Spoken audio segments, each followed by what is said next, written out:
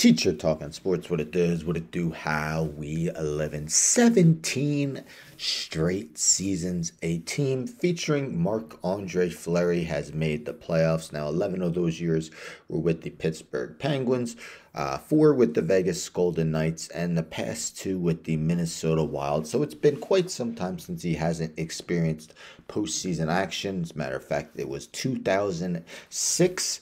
That was about not even halfway through George W. Bush's second term as president in the United States. Well, the 39-year-old's career may be winding down, possibly could be his last season this year.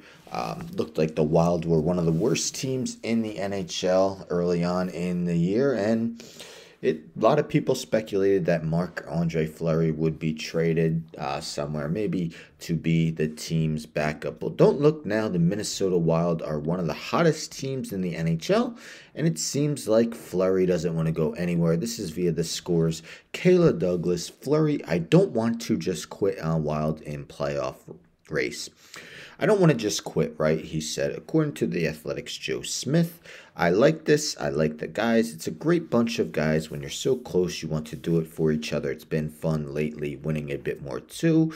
He also stated, if we were last in the conference, maybe it'd be a little bit different, but this is my team. We've been battling together, right? I take pride in winning with this team. I want us to make the playoffs.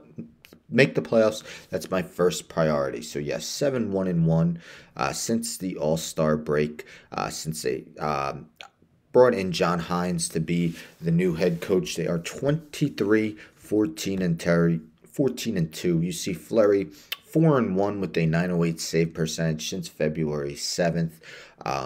After a slow start, his goals against average is now under 3, and his save percentage is just below 900 for the season.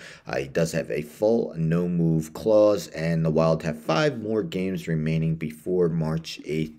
So he did win 3 Stanley Cups with the Pittsburgh Penguins, but you see his postseason numbers via Hockey Reference.